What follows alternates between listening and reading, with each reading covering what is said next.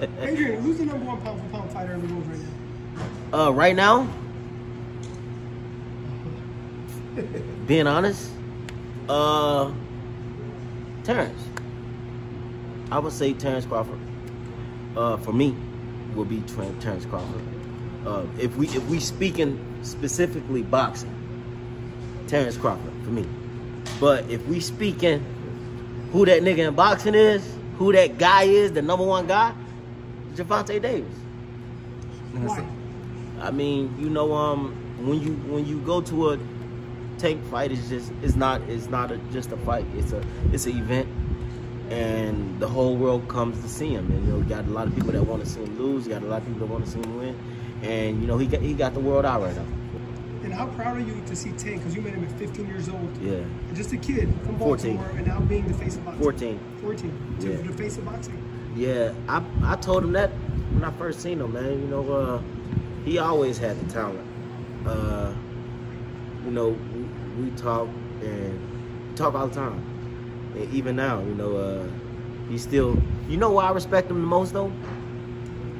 Because I know, like, a lot of people would have took that position that he got now, and they probably would have been acting different. But I respect him the most because he still look at me as big bro. No matter about the money, no matter about the name, fame, he still look at me and come around me even when he come around me, he's still, that's big bro. That's big bro. So, you know, that's what I respect about him, and you know, love him to death. Is it tougher to train in this climate right here, or the climate like in Florida or something like that? Man, you can put me anywhere. I'm gonna be good. You said you wanted to start your own hub. People want to come here. You want to start that somewhere else. Where would that be? I mean, because you done fought all over the country. Yeah. Where would that be for Saudi. Make sure y'all get him that.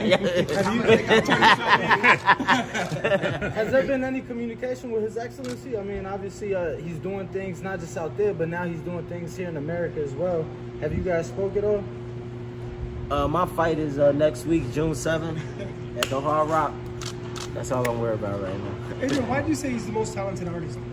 Man, I mean, Catalog speak for itself. Catalog speak for itself. He's versatile. He can do whatever, man. He's amazing, man. Day one. You know what? The bag they got to give you to go out there and stop. Man, my next fight is June 7th. You think those puppet tactics that Blair is bringing is just kind of he's trying to play the mind games with the guy who actually does mind games throughout boxing everyone? Man, that puppet shit ain't about nothing. Can't pull no strings with me. You think you're gonna stop him? You plan on stopping him? I mean, if the knockout presents itself, I'm definitely taking it. But I will be sharp, and I'm definitely ready, for sure. You know, you are conditioning so far right now. I see abs looking good, man. Nah, I feel good, man. I'm in great shape, and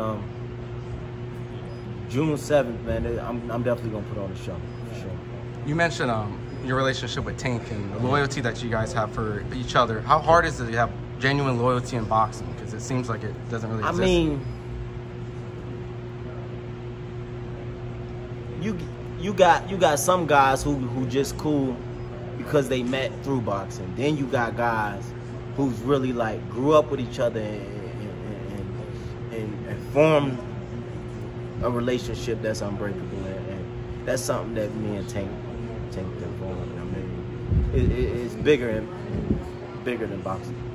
You know, obviously you're going to have your performance. Is there anything that you can hint on what Tank's performance might be as well against Frank? You know, Frank says that he might be, if Tank acts up, he's going to go for the knockout, is essentially what he said. Is that a crazy idea just to even mention that? Man, yeah, all right. Listen, bro. Listen, man. Frank know what the fuck he in for. No.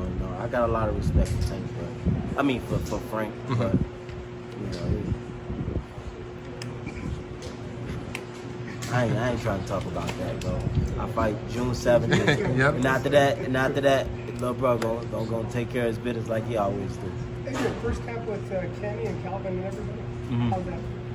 Great, man. You know what I mean? Like I said, this isn't the first time we've been around each other, and they greeted me with open arms, and you know, shit. Don't get me wrong, I'm Adrien Broner, but when I come to the gym, you know, I'm a boxer, and I listen to my trainers. So, you know, whatever they say in this motherfucker, that's what I'm doing. How many more years do you see yourself boxing? You know, just in general. Do you see a couple more, or when you win a world title? I don't know, man. What type of boxing you talking? Well, I mean, I guess just professional exhibition. So, I mean, whatever, just in general. I'm talking about what type of boxing you talking about.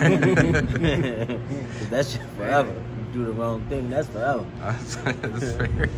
AB, how do you see boxing change the community? Do you see young kids start to box? How does it change? Boxing definitely changed my life, and I could tell anybody that come from where I come from, poverty, and you know what I mean, you know, just going to the gym, you know, staying out the streets, and boxing was everything for me. And you know, if I see a kid now, you know, I tell them, keep your ass in the gym. You know, yeah, of course you want to get the A's and B's, but school ain't for everybody. You know what I mean? You know what I mean? And this is one sport where, you know, you ain't got to go to school to be a world champion. After you finish boxing, man, do you think you will ever train one of these young up-and-coming lions, man? It'll probably be one of my sons, man. Even though I don't want none of my kids to box, I know one might still do. Hey, and what you think the state of Ohio boxing is? I don't know how we create monsters, man. We got monsters, man. And shout out Bunny, he on his way back. And you know, it's a bunch of us here, man. It's a bunch of us, for sure. What do you think about Abdullah Mason? Because he's from Ohio. He's a great talent. He's a great talent, man. I've been watching that kid. He's a great. He always been good though. But all of them are pretty good though. But he's good. You got to see all 5 of them throughout. Yeah. But Abdullah, he's good. Okay. For sure. And then lastly, just before, you know, we close out the scrums and things like that, do you have any last message to tell the fans out there, you know, be tuning in? I will be champion again. I'm still me. You know, y'all ain't gonna get nothing different, man. Same shit, different toys, y'all. Love y'all. Support me, I fight for y'all. Awesome. Appreciate it. Love.